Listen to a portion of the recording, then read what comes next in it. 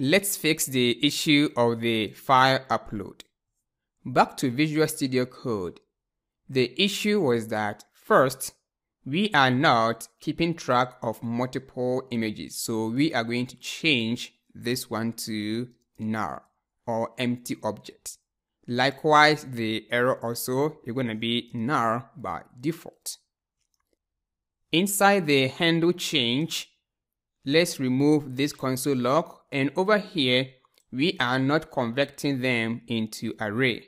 So let's remove that, and it's supposed to be files. And what we want is the first record.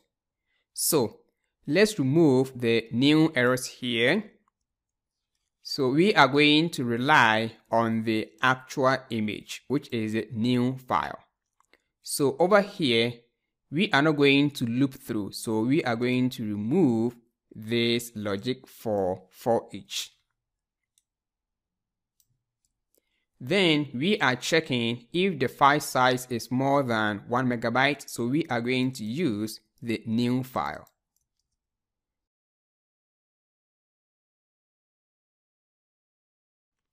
And we are going to update set file error by using this, but not new errors. Likewise, here also we are checking the type.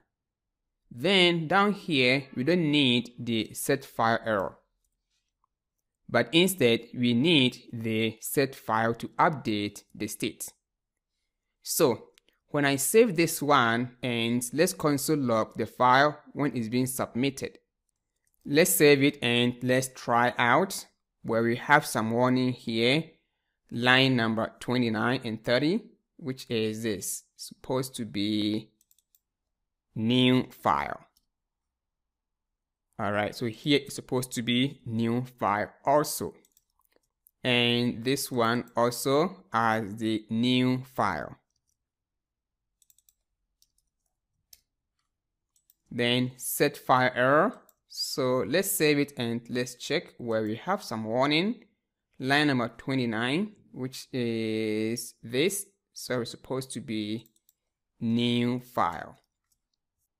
Before making the request, let's change something here. For the categories, the field name you use is called file at the back end. So let's use the file over here, meaning that we need to modify the action also. So let's get back to the create category action. And here I used image. So let's use what is called the file. And here gonna be the file, and here is the file. All right. Now, moment of truth. Let's refresh it and let's create one category, and I'll call this one as accessories. And I want to use this image for accessories and add. Let's check the dev2 extension, and it is pending and fulfilled. If you look inside the payload, we have the category and the image from Cloudinary.